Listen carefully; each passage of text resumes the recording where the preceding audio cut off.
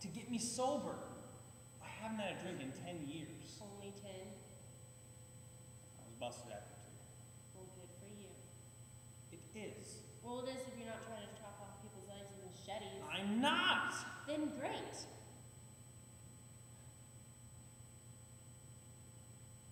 As part of being sober, You joined the cult.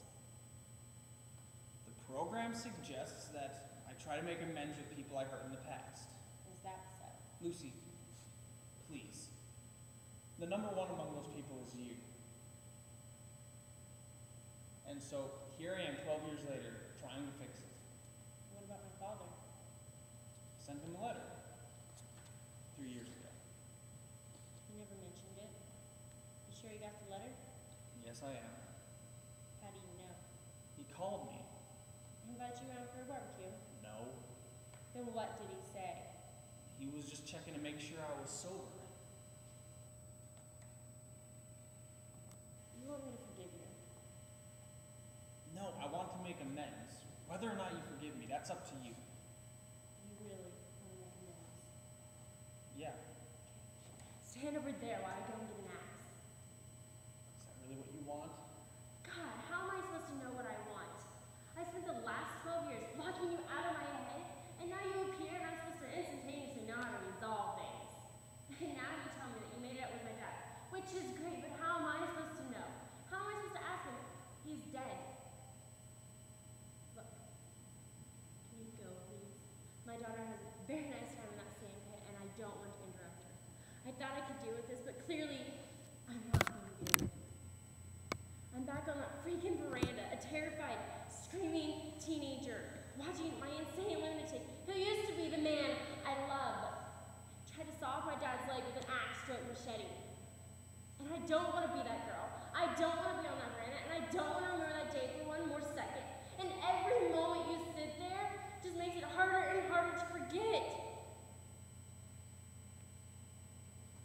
Okay.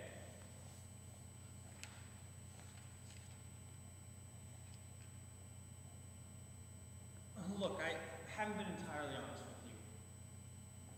Can I tell you something, Lucy? Please? Make it quick. I did know you lived here. Well, not at first, but me and my wife were looking at the house and I saw you sitting there in the park, actually, right here. And that's why you moved here. No! Well, not entirely.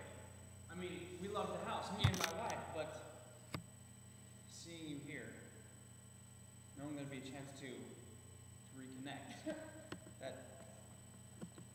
added a little incentive. Whatever this is called, it's not reconnecting. Look, what I did to your father, your family, and to you is the most profound regret of my life. I loved you, Lucy. I loved you like I've never loved anyone else in my entire life. And every day I've spent away from you, it just made the realization clearer and clearer in my mind. And I hate the fact that drinking took me away from you. Was it just you drinking? Yes! You know that, Lucy. I mean, if I hadn't been such a sick drunk, we'd probably be together right now, and that'd be our child, and she'd probably have 2 or 3 more to keep her company. But she wouldn't have red hair. No. Unless you were fooling around with a mailman.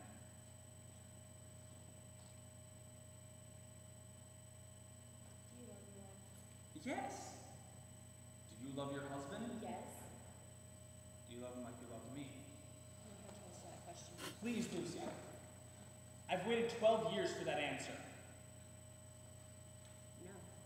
I don't love him like I loved you. And I don't ever want to love anyone like I loved you. Loving someone like that is wrong. It's demented. Dangerous. Because it swallows you whole? Because you forget where they end and you start. The worst thing about that day was the person who did that on the veranda. The person who hacked into my father. It wasn't just you. It was me. Time's up. So where do we go from here? I don't know. I'll see you around. I'm not sure. I never asked. What's her name? Lexi. Christ's name.